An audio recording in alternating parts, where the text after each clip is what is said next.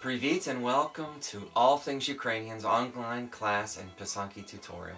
I'm your host, the Eggman, and today we'll be making a Pysanky wire hanger. To make the hanger, you'll need 3 items. You need a set of lineman pliers. These are the larger set of pliers that have a cutting edge. And also a set of safety glasses. Now, I have a set of prescription safety glasses. If you have those, that'll be fine too. You can get both of those items. Both of these 2 items you can get at a hardware store, home improvement store, such as that. Next item you'll need is a paper tube wire hanger. These come with your dry cleaning for pants, trousers, that sort of thing. Usually have them laying around the house. Typically they look like this. So most of the time they end up in the trash. So you can hang on to these and make something out of them.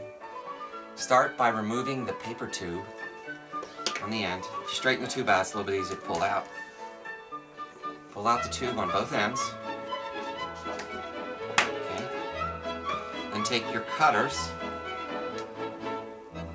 and position it just below the bend on either side where the wire bends out, and cut that section off right when it starts to bend there. You want to make sure that the wire is straight. The part that remains, take the other side and cut the remaining bend off that side.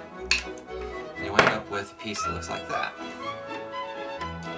First thing you want to do is bend those sections straight. Try to make it uniform, that'll make it a little bit easier.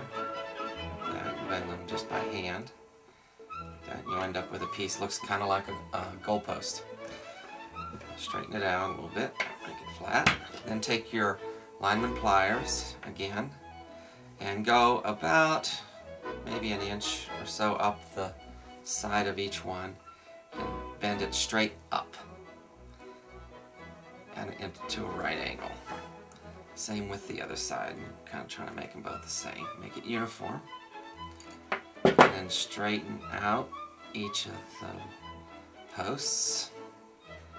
Straight like that. Okay, now, if you use a 1-hole egg blower, like the ones we sell, it's a Blosfix egg blower, you can blow out an egg that has only 1 hole. And if you do that, then you can use this hanger to suspend the egg.